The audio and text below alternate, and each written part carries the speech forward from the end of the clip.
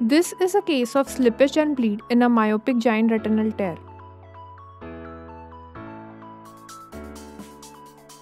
After securing the ports, vitrectomy is being carried out to relieve the vitreous from the edges of the tear.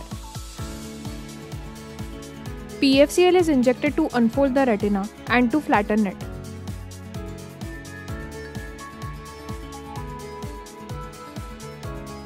"360-degree endo laser is done. This is followed by air PFCL exchange. The edges of the tear are kept dry. Following this maneuver, slippage is noted along with bleeding in the superotemporal quadrant. This is likely due to a possible inadvertent touch of the cutter to the choroid during the air PFCL exchange.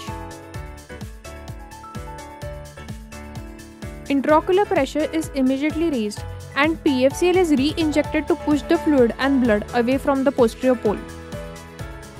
The bleed is aspirated with the help of cutter. A superotemporal retinotomy is made, followed by aspiration of the subretinal bleed. Endo laser is carried out along that area. Air PFCL exchange is done once again, and this time there is no slippage. Silicone oil is injected. 1 month post-operative wide field image shows us a well-settled retina.